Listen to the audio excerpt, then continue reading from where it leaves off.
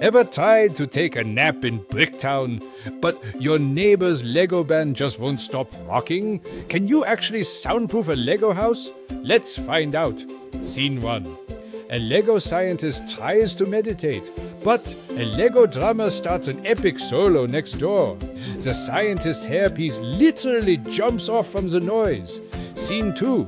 The scientist builds a wall with regular bricks, but sound waves like tiny invisible Lego hands squeeze right through the cracks and gaps. Why? Sound travels by vibrating air molecules, and any space lets those vibrations sneak right in, making noise impossible to block completely. Scene 3. The scientist swaps to special foam bricks.